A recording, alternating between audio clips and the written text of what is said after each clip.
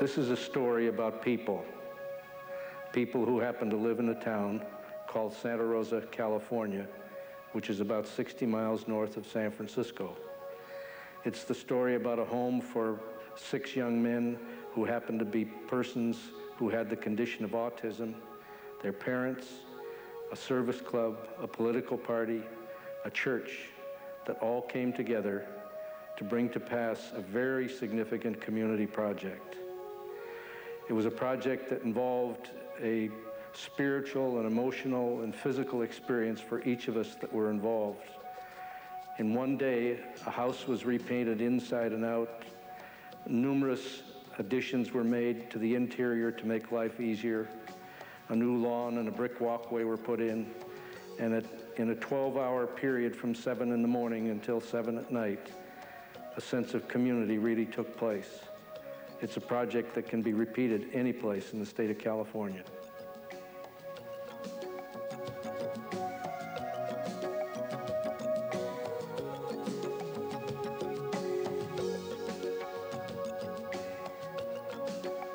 Benton House for me was a formative experience.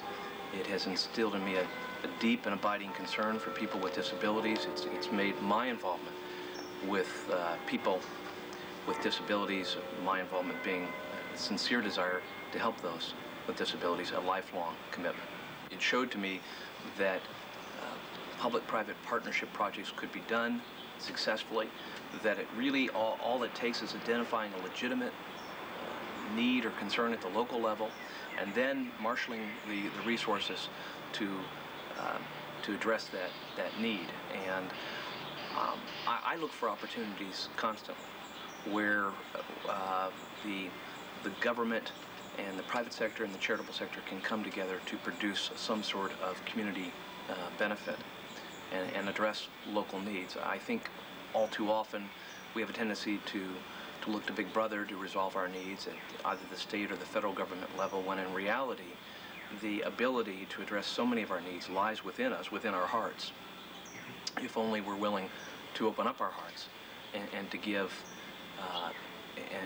generously. I think people would be rather amazed, as we were in doing the Benton House project, at the response of the community. There are many, many people out there, very well-meaning and well-intentioned, who want to get involved, who want to help, who want to make a difference, who are only waiting to be asked. And I know it sounds like I'm saying proceed on faith and faith alone, but faith is a big factor in doing a project like Benton House. Well, in the beginning, I think we thought that government should be the answer and the only answer. And we realized very quickly that there really was more that we needed to give and more that we needed to do within the community. By only using government as the answer, we found that we were very isolated. And that isolation really was causing a lot of problems. It was causing burnout, staff turnover, low staff morale, burnout with the board and with the parents, because we really didn't have the community support. And it was actually these problems and limited resources that caused us to take another step and to try something that was very risky for us, which was to go outside of ourselves and to do something that we hadn't done before, which was to ask for help. They wanted to help. The business community, the service clubs, the churches, other providers, they really wanted to help. They just needed to be asked. And the thing that I learned in this kind of outreach is that really it's a partnership. And what we asked for was not a handout, but a helping hand. And people are willing to give you a helping hand. And it was the way that finally we became fully integrated into the community. Before that time, we were in our own isolation. We were coping the best we could together. But until we reached out and we admitted that we needed help, and these wonderful people in our community came forward to help, we really weren't part of the fabric of the community. And what I loved about it so much was the interaction between the clients, the staff, and the community members, because it really was the best education we could have ever possibly done. We all learned so much.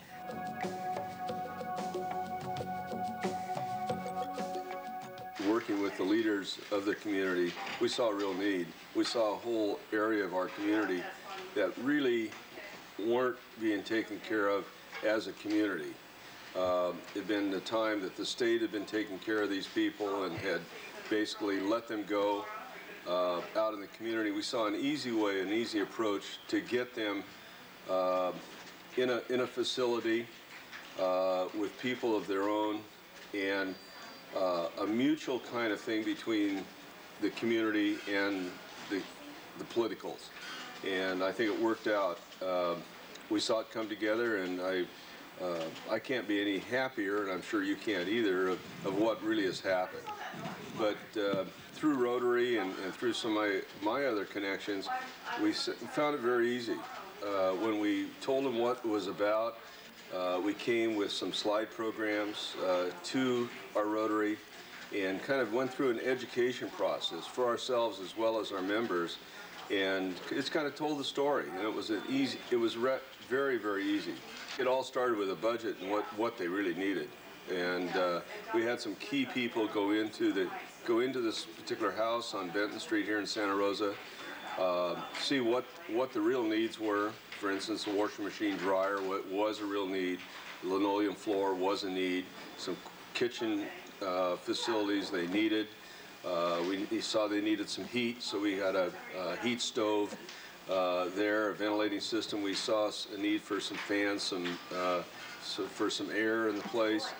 And then, of course, the painting and the work that went on outside, you know, making it a nice, presentable unit that somebody felt when they come there, it was a house that cared.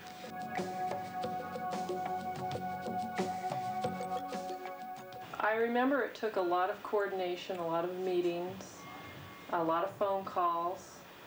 It did actually start, it happened on one Saturday, but it actually started prior to that. We had to get a hold of electricians and floor people and ordering fireplace inserts and fans, and it was a lot of activity, a lot of, like I said, phone calls and making contacts prior to the event. And the day itself, it was quite busy.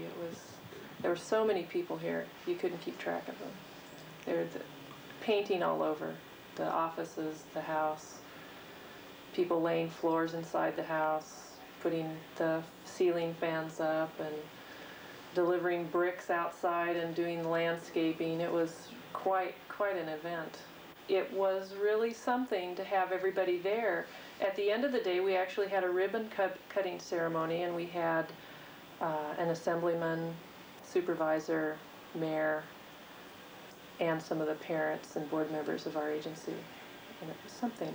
So I'm sure everyone who came out felt really good about painting the house alongside of an autistic person who was, you know, maybe they helped them a little bit, or just getting to know an agency such as ours and the clients that we serve. We are part of the community, and most people, I don't think, own that. They don't own the fact that a residential home in their community is part of their community. We're not these strange people that moved into their neighborhood and we don't belong there. We do belong there. Our clients are the children of other people who live in the community.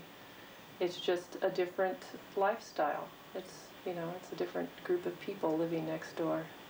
It's interesting because the more you get to know about autism and are around autistic people, the more you realize, I think, that there's a little bit of autism in everybody.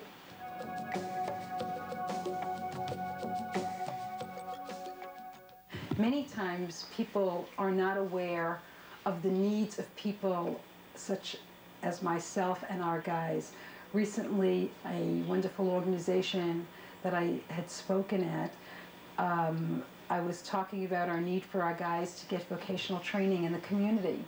Well, one of the gentlemen called me 2 days later offering jobs for some of our guys to work there. So I think that there are a variety of ways that organizations and people can help in the community, and I would like to see more projects put together. It was a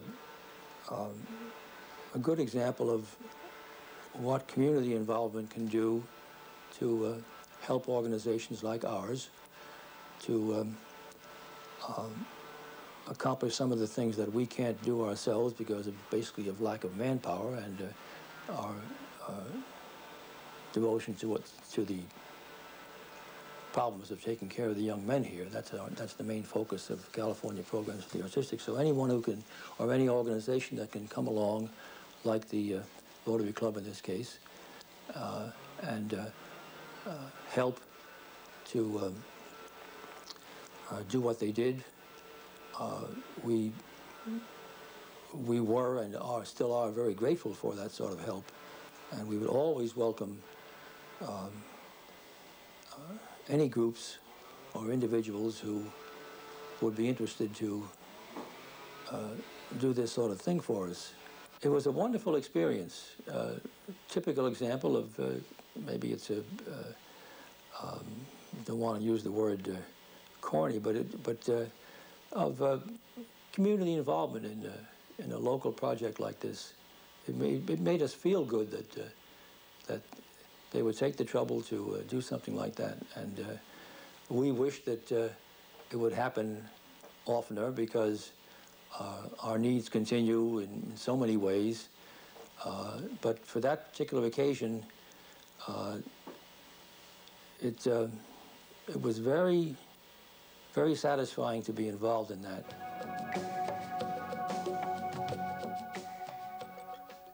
And then I think almost by accident, the people in Benton House said to me, you know, if this house could be repeated, we could double what we're doing.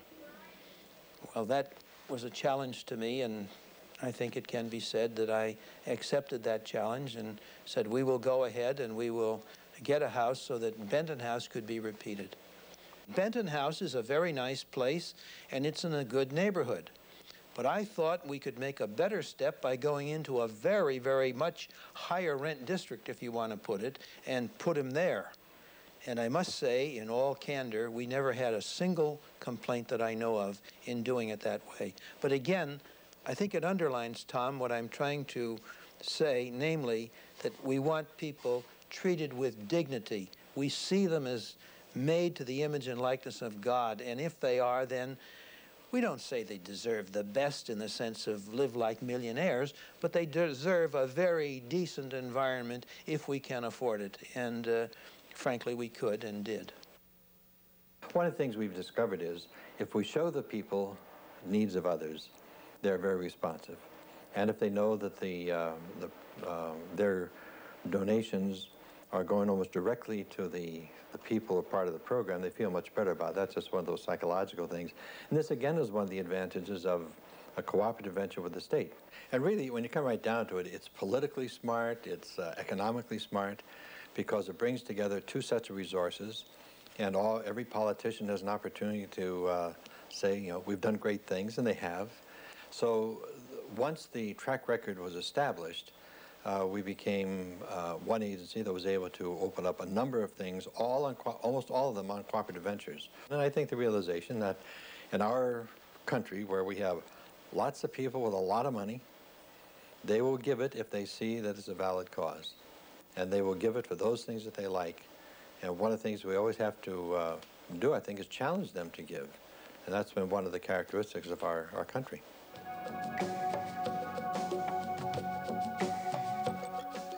When Benton House came and made their application, the committee was excited because here was a new opportunity for us.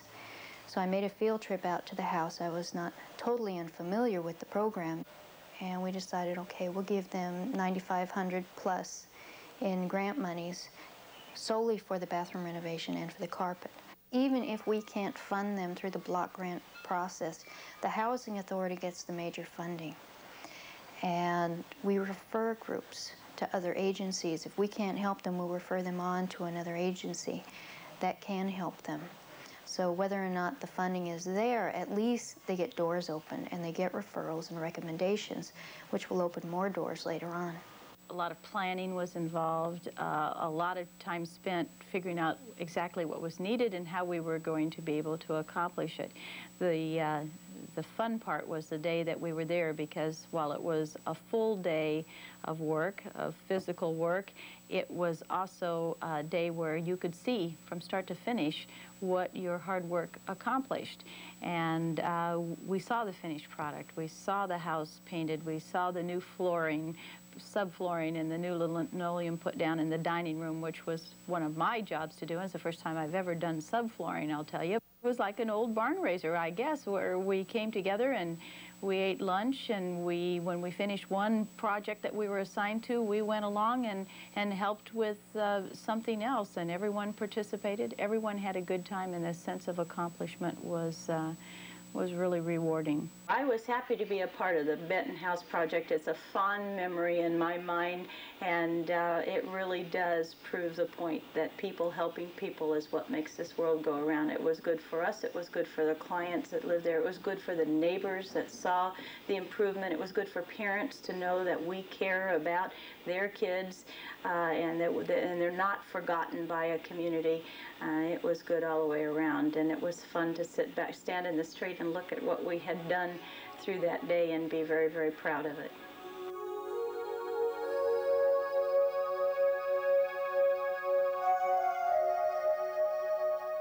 The Benton House project brought together people with developmental disabilities, their parents, the staff, and political, business, and church leaders from the community of Santa Rosa, California, in a common purpose.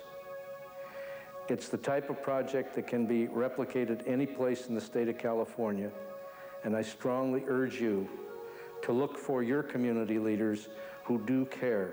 It does work.